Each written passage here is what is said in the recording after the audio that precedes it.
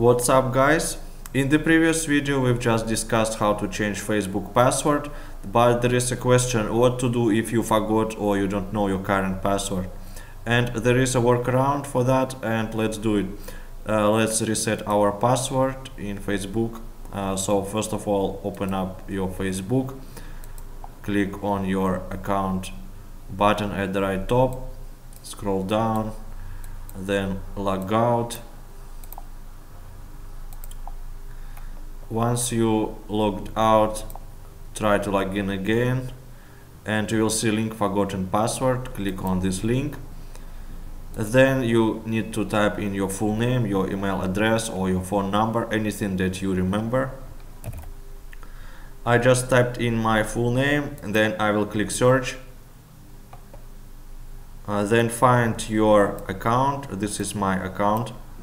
Click on it and you will see two options. First, you can receive code via SMS, and the second, you can receive the same code via email. So depending on what you have access to, choose that option. For example, I'll choose SMS and then click continue. Then wait for the confirmation code on your mobile device. So I will wait. Also, I've just got my text, so copy your text here and then click continue button.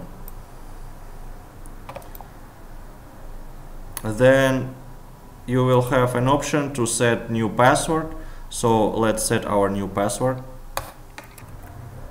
Then you can also check this option log out of other devices and click the button change password. Then wait for a few seconds and you just go to your account.